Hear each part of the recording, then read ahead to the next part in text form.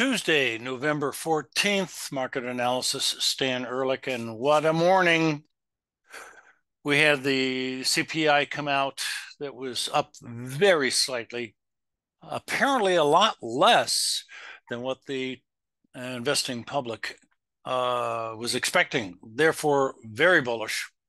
As a result, now the expectation of interest rates changing the next time around are a lot less, and everybody's now starting to think, like, no surprise, that rates are going to be flat for quite a while and probably start to go down sometime, maybe late next year. So the E-mini has jumped like crazy, and the other indexes this morning, and we've got some big gaps to show you. But this is the the continuation contract, and it's now yellow. Important. It's overbought. The last time we were yellow or overbought was at the top of the market on the exact high day, July 27th, which was also NER sell signal. Now, I don't think I'm going to get a sell signal today. That's for darn sure. But we are overbought. I'm expecting this market to top out right around where it is. Now, I said that the last couple of days down here, and it was wrong because the CPI was not what the general marketplace was looking for. And with it being so low, a minor increase, the jump was substantial. But it doesn't change the technical situation. It makes it more bearish. Now, resistance area, overbought conditions, we're probably going to see the beginning of a break ASAP. Next chart is the spider itself. I'm sorry, the NASDAQ, and I am in the wrong area. I apologize for that. The December E-mini overbought. Okay, fine. We're going to come back to a minimum of 44.35. Okay. I'm expecting it to probably drop down even more than that. And I do want to point something out. I was expecting that we would have another 2 or 3, 4 days down this week and down into the approximate 42.60 area. And that would create a last shoulder low on a head and shoulder bottom. It didn't happen. If you want to call the lows Thursday and Friday of last week, the last shoulder low, it's very stunted, very small, and not the typical. The timing is okay, a little early, but certainly not the right price. It should have been down into this ballpark area and a few days into the future. Hey, that didn't happen. But the market's made new highs and now overbought. Maybe we'll get up to the red zone at 45.47 first and then turn down, but that's awful close now. I just think this thing is going to turn right back down again. I can't help it. Next chart is a big gap up in the spider. The 3 gaps I've been talking about for several days now are extremely less likely to be closed. Maybe we'll see the highest one close now at 431. I'm doubting that. The downside correction after this kind of a rally and relative stability so far might stop on the downside at 438.5, just where the low was yesterday. Wow. I need to have this gap closed. I think it's a short-term exhaustion gap, sort of. But look what we're doing here. That was the October lows. The only thing I'm missing is a bullish green engulfing, which I got last year on October 13th in most of the indexes. And we got a red one at the top of the market on July 27th. But unfortunately, not this year in October, simply support area and significant oversold conditions. And I said it was likely to turn up, but no reversal. Now, the exact opposite almost. So let's look for a minor short-term correction to close the gap we just created this morning. And I'm not going to be surprised to see it make new lows today. I wouldn't expect it to come down and close the gap completely today. Next chart. We have big upside gap on the 1-minute chart on the spider. This is yesterday's close, 1 o'clock California time. And then boom, this morning at 6:30 a.m., here we are right now. So we've hit a high, pulled back a little bit, and then starting to come up again. Next chart is the Qs. And this has gapped up also and almost making a new high for how long? Since historic highs. Going back all the way to January of 22. That's almost 2 years ago. So we're close to a new high for 2 years almost. But we gapped up. We've been overbought now on the Qs for 4 days. Again, perfect conditions for a downside retracement. It's not the beginning of a bear move. It's a minor bearish correction in a bull trend. And by December, I think the Qs will be a new high ground for the last 2 years, and maybe even better than that. This index has been leading the way up on the average, and it continues to do so, and I expect that to continue. The Russell is the one that was the softest, the most bearish. Next chart. NASDAQ futures, almost new highs. And they have been since the beginning of August, the highest high. But again, overbought, going to start down. Gap up on the DIA, right behind the Qs, but still bumping against a little resistance. Gaps are almost always closed. And today's gap looks like a prime target for a gap closure in the next few days. Maybe it'll take a week or two, but probably less. Next, big gap up in the Russell index, but it has something a lot more obvious than the other indexes. The decline in the last several days, other than yesterday and today, has been low enough to close not only the higher gap, but some of the lowest gap, and low enough to be considered a shoulder low. This is the last shoulder low at the end of last week, Friday. The head of the formation was on October 27th, and the first shoulder low was on October 4th. Not a very big formation, but this is a month and a fraction. Very normal, typical size. The neckline, oh my gosh, we just rallied in one day up to and through the neckline today. All it needs to do now is stay above this neckline. It could come all the way back to it. That's not abnormal. At least halfway back to it. That would be typical. So somewhere in here, and turn right around and make new highs again. We might still get up to this gap closure at 179.80-ish before that little correction back down to the neckline happens, but we're already halfway there. So somewhere in here very shortly, and this is not overbought yet. Notice it's not yellow. And the RSI at the bottom, remember this is a custom RSI. I learned RSI from Wells Wilder himself back in the 80s and 90s, 70s and 80s actually. So it's not exactly the same as his, but similar to stochastics. George Lane's, was a good personal friend. Developed both very, very usable, good oscillators. Just have to learn how to use the tool. That's all. So maybe a little bit more strength.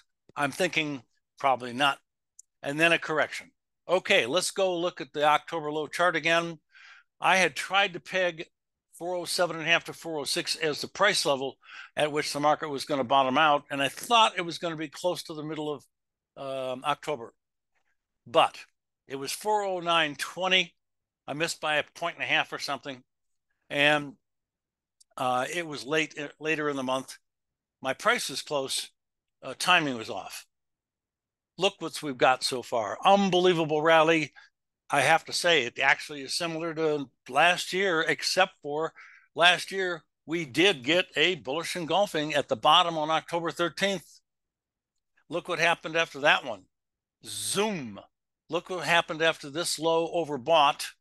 I'm sorry, oversold, sorry. And almost at a minimum downside objective on a sloppy not so good head and shoulder top. This 6 days here should not have happened above the neckline. That is usually not part of the formation. Up to the line, yeah, but not above it. So that's why I stopped tracking the head and shoulder when it was staying above for those 6 days, the neckline. Anyway, in the end, it ended up almost working perfectly. Here we are now, total new situation, the continuation of the long-term bull market. I love it. Very bullish. Futures, futures, futures. First chart is going to be the NASDAQ futures. And we are overbought. Broke the bear trend line, tried to come back down, bearish engulfing, didn't work. Next day, stopped out, minor losses, but we've been out now for 3 days, third day today. Mistakes happen. Don't let them get out of hand. Discipline, as far as your protective stops are concerned, are extremely, probably the most important key that you can possibly achieve correctly in any trading system. The profits will come by themselves if you can control your losses, so to speak. Now, overbought, about to come down. Next, the bonds. Here we go. I'm sorry, I've got to talk about a head and shoulder again, sort of. I thought that this was a chance, October 6th, to be a shoulder low. We did get the bottom. We got a bullish engulfing on the damn low day of the bond market, period. This is a new high and likely a new high close since our buy signal on October 23.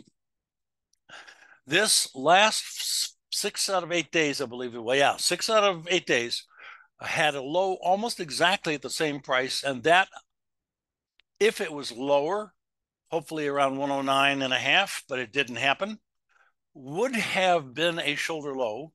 The neckline would have slanted upward slightly over these highs, and we touched the neckline on today's rally high.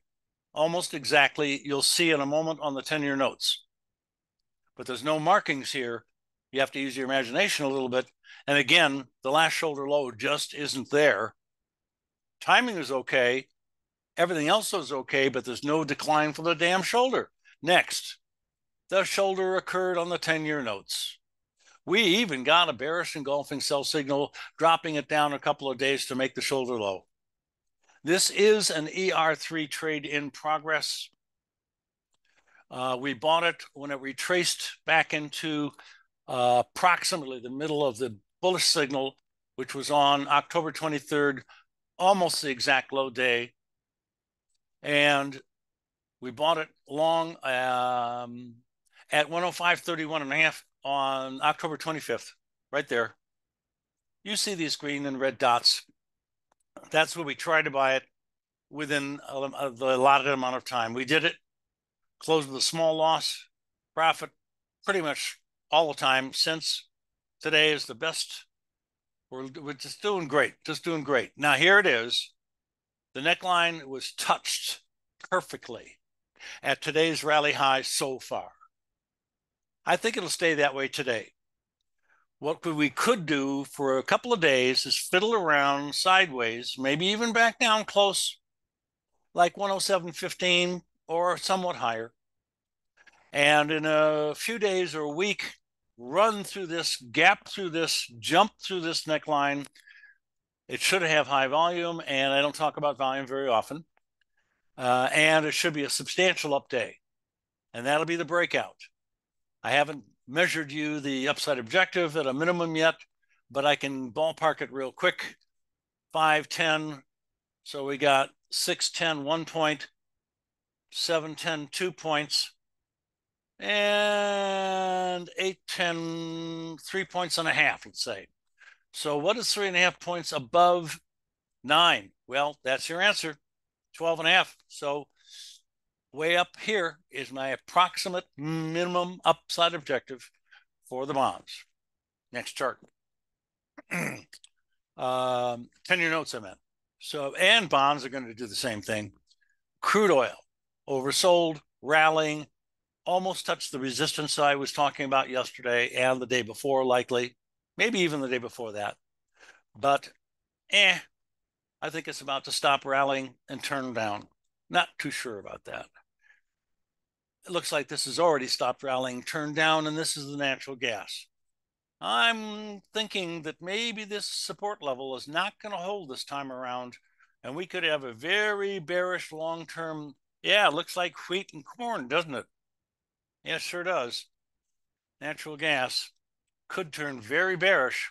Next, we're looking at heating oil, head and shoulder top with multiple shoulders. Left shoulder, inside left shoulder, top of the market, a little triple high there. Last shoulder, neckline touched 2 days ago. Actually, a little bit of a break, but not much. It closed above it. Rallied. Now we may be finished. This could be about to break below the neckline. The minimum downside objective is 2.1306 if you want to get accurate. And that's silly because I just want to get super close or, drop below it. That means it worked pretty much. Okay, this is right in front of us now. Trying to tell you the next couple of months are going to hold. If I'm right, gold. Sell signal almost on the high day. Green is always a buy signals. Red's always sell. On the low exactly. The low exactly. The high exactly. I had another one. Oh, yeah, over here. The low exactly and that high exactly. All this year. I have to be bearish still. Sell signal. This is the first decent rally we've had after the decline. So I think it's going to fizzle out very quickly and start to make new lows. First downside objective of any consequence is 1,913-ish. And I'm not ruling out by any means 1850. Next. Silver. I'm still looking for more of a downside move. I think this rally is going to fail. And I'm looking for a test of the 20.3 quarters, a little under 21. Next. Kind of the same commentary for platinum. Coming up too quick, too fast, right at resistance in here. And I think it's going to fail and turn down and make a lower low very soon, next few days, and finally get to this longer term major support area, which is 129 and a little under. Next. Boy, I've got the same comment here about copper too. Resistance area, I think it's going to stop the rally. Looking for a new low for a few months, actually a year. Yeah, it'll be a new low for a year if we get below 3.5. Next chart. Sorry. Soybeans. A little resistance is being tested. We had a bullish position, stopped out a couple of days ago. Very good trade, nice profitable trade. Don't cry over spilt milk. You're never going to catch the exact low. Well, unless you use the ER trading system, then you're going to catch the lower high day sometimes. So really, sincerely, you can see it. I'm not, I do this every day. So resistance, overbought conditions, almost. It's going to stop rallying and turn back down, in my opinion. We just got stopped out finally from our fabulous soybean oil short position one day after the high day. The high of a double top, second high of a double top. And it was the top basically of a head and shoulder top, which had a breakout on, what was it, September 26th, maybe a couple of days later, September 28th on a closing basis. And the minimum downside objective of 50, we talked about for weeks. There it is. It happened. And it got oversold when it got there. Come on. Great combination. And here we are, up quite a bit. Now that bear move is over. That pattern worked. And what next? Well, I'll rally back up to the neckline or the resistance area, which is kind of the same thing. Is not out of the question, but I'm going to be waiting a little bit to be a little more cocky about it. Next, soybean meal, unbelievable strength here, still overbought. I thought maybe yesterday was a high day and there's a chance of that, but It's coming back awful strong, awful steady. And that's after it opened unchanged and dropped way down and then it came back again. Well, I'll have to wait here, but most signs say very toppy, but it ain't doing it yet. Next, corn. Bullish engulfing yesterday caused me to be a little friendly, and we're up a little today. I think it may even come back up again to 492, but there's a very good chance it could quit before that. This is a long-term bear market like wheat, and we looked at something else that was similar. What was it, heating oil or something? Unleaded. And that must have been heating oil. So I'm looking for lower lows. I'm looking for the rally high, and it's not going to be too much more. Maybe 15 cents. Next, wheat. For now, a couple of months, lower lows, rally failed, lower lows, rally, almost new lows, rally, no new high, and going sideways for a couple of days. I'm looking for lower levels and new low ground. Next, oversold conditions finally caught 2 days ago on Friday, rather little yesterday, and popping up pretty good today in live cattle. This resistance area might get tested. We're just barely getting out of oversold relative to the low of the day. And I wouldn't be surprised to see us stop rallying at 182, 181 and a half, and turn back down again. I'm bearish. Next, we're out of a previous great trade in hogs. And inside doji, a little down on the day at the moment. Resistance seems to have stopped the rally, and not surprised. That didn't get overbought, which it would have been better. But I think it's going to be bouncing back and forth here between these two support and resistance areas till we have a breakout. Next, bearish, bullish resistance line. When you say bullish, it trends up. When you say resistance, you're underneath it. Usually a bullish trend line is referred to as a support line when you're trading over it and you keep going up. But anyway, this didn't block it very long, a little while this morning, and plowed right through it. So this is my OJ. I still got to tell you, I think that was incredibly important on October 31st and may still be the high of the market. Right now, I'm a little bit perplexed and not sure how much more strength we might get or when it's going to turn around. We're getting closer to overbought. Let's see what happens. Mum's the word momentarily. Wow, finally, cocoa. Huge, just like orange juice, bearish engulfing. And I told you this would be brewing for quite a long time. So finally, I've got my signal. So now we are short ER1 just a little bit below yesterday's low at, let's call it 40 or 4,000 I meant. Yeah, a hair above.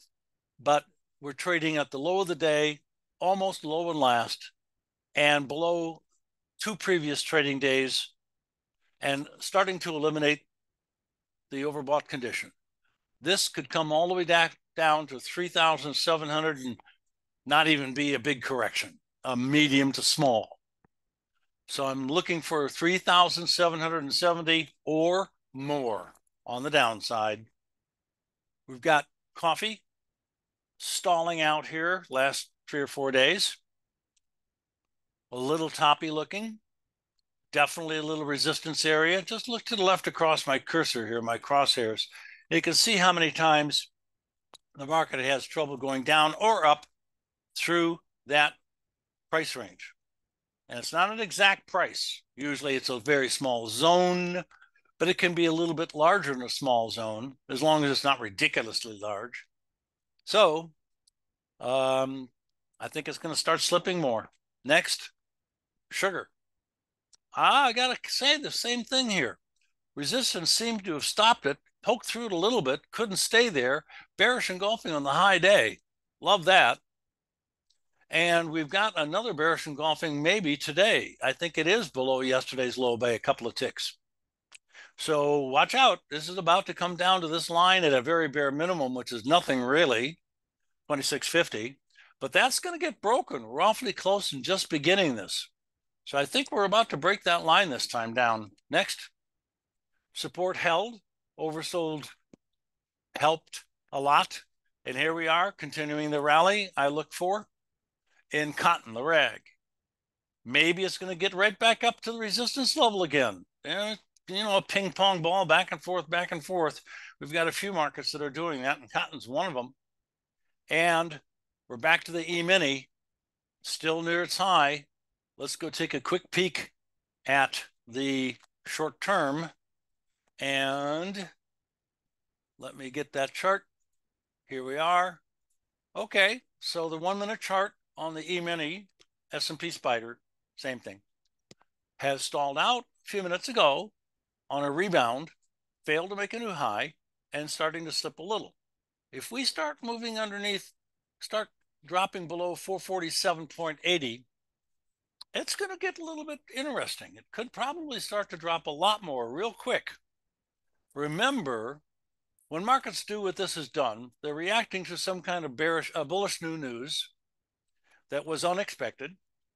And now all of those surprise reactions, and a lot of them are emotional, have built their way into the market. Now, frankly, it doesn't take this long.